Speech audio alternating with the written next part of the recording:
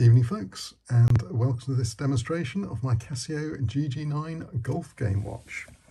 So this is a watch from 1984, and as you can see, once I get it off, it has a golf game on it. So on the main display here, you've got the sort of game arena in the green bit there, the buttons for it, and at the top you've got the time, and you've also got the mode indicator here. And this is kind of a bit of a halfway house between sort of earlier Casio game watches. So they were called game something or other, and they had the game window and they had the mode indicator as well as the time. And then the later ones, which shared the case shape of the GG-9, such as this GD-8, they kind of did away with the mode indicator and to create more space for the game screen, or the game area. And this, in fact, is slightly better in some ways, because as well as the time there, if you press that button, you get the day and the date and the month. Where on this one, no such luck, I'm afraid. So a bit more timekeeping functionality, but maybe not such a good game. So let's have a look at the functions and features. You've got an adjust button and a mode button. So we're in time mode here. As you saw, that does the date. There's no light on this watch. That shows the alarm time.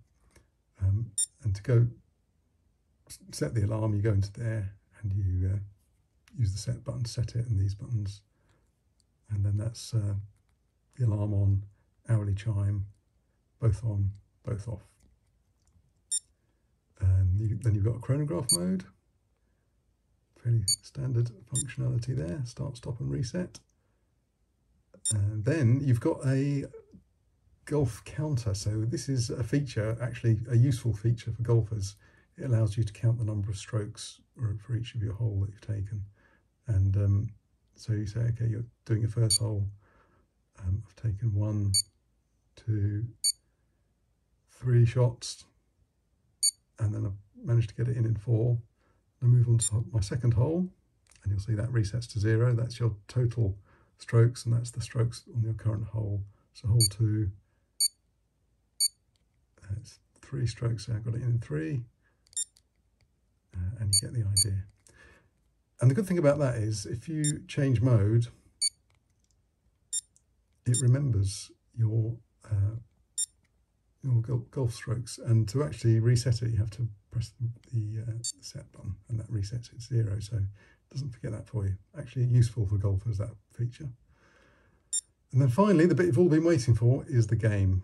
So I must warn you, it is rather an infuriating game, and I don't know why they've done it this way. It's very difficult to play unless I'm doing something wrong, in which case please do tell me in the comments below. So what you've got here is it's the first hole. It's a par 4, I think it said it was. It's 350 yards. Here's my little golfer. That's presumably the clubhouse, some trees, and that is the green all the way down there. And you've got the ball. That's the sort of ball direction indicator, and it's pointing straight at the green, which you do from when you're teeing off, but later on you have to change it. So there's no aiming required for this first shot. So you've got various different clubs. You've got sand wedge, pitching wedge, 9 iron, 7 iron, 5 iron, 3 iron, and a driving wedge, wedge 1. So basically you select the wedge 1 because it's 350 yards, long distance, and you play your shot. And that's gone about 200 yards in generally the right direction. And you can see the little ball is flashing between those 2 points, and you change the direction by pressing this button. So you can basically go in pretty much, well, one of 8 directions, not pretty much any direction, but you can pick a direction. I think that one sort of will hit the green. So once you've picked your direction, you select your club again. So it's 155 yards or meters or whatever it is. So I'm gonna probably want a 5 or even I'm going to go with a 5 iron for this one.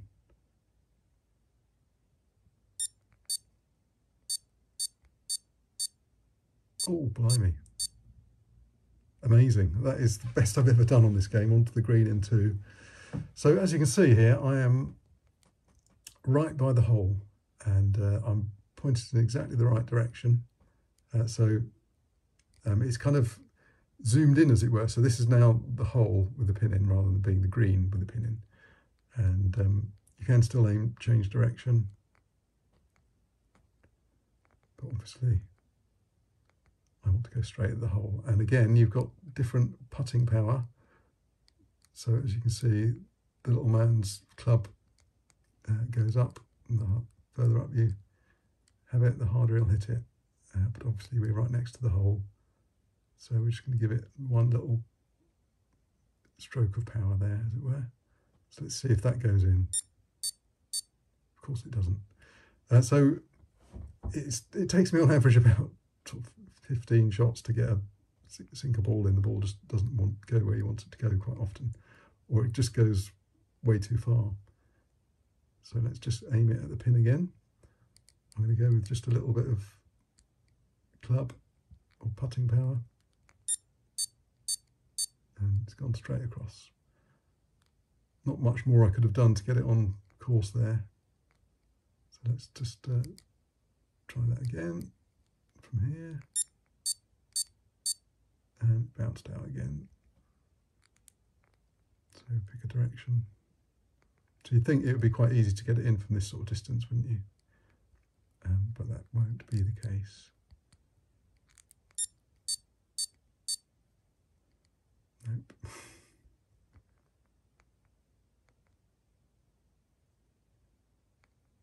Oh, probably that first of those two, isn't it? Is closer.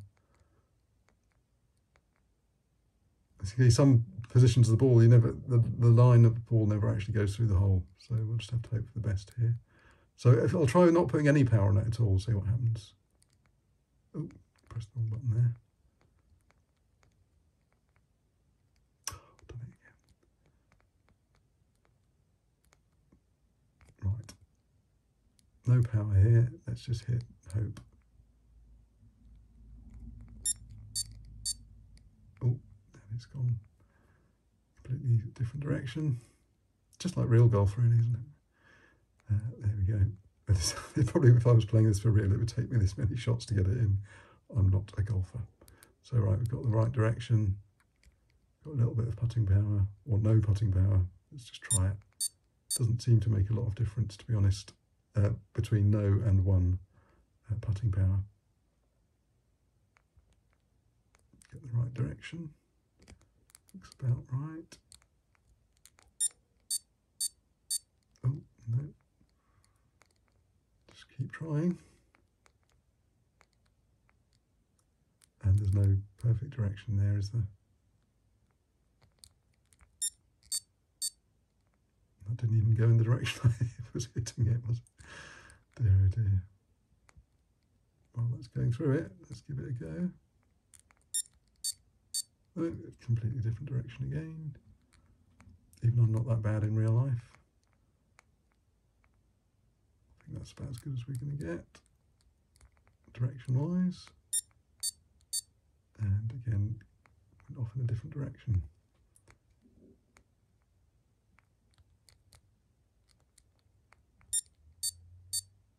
Yay!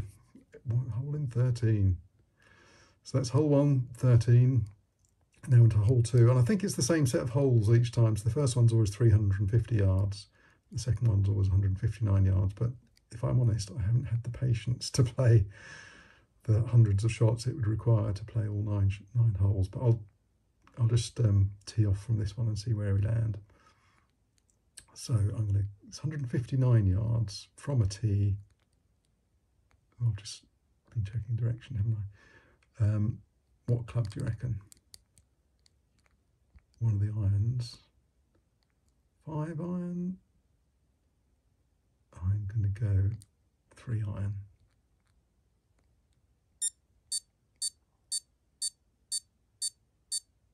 Should have gone 5 iron.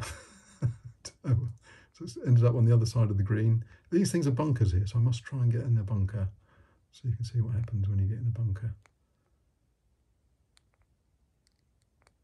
Right. I'm going to select a pitching wedge. It's only a short. Oh, didn't even get me into the bunker. try across this one. I'll try and hit that bunker on the other side. The minimum distance it seems to knock it, even on a sand wedge or a pitching wedge, is about 50 yards. Let's just try that, see what happens. Well, it didn't even go in that direction, did it?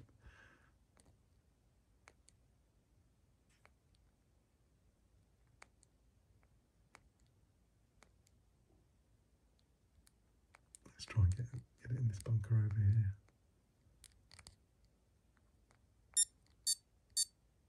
Oh, well, as you can see, it's not really going in the right direction at all, so I'm going to give up there because I've wasted enough of you good people's time. So that's it, the GG-9 golf game watch from Casio from 1984. Hope you've enjoyed this rather infuriating game. They are probably the cheapest of the Casio watch games available, and it's probably because the game itself isn't that good. But it has got that useful function of the golf counter. Anyway, thank you very much for watching. Hope you've enjoyed it, and see you soon.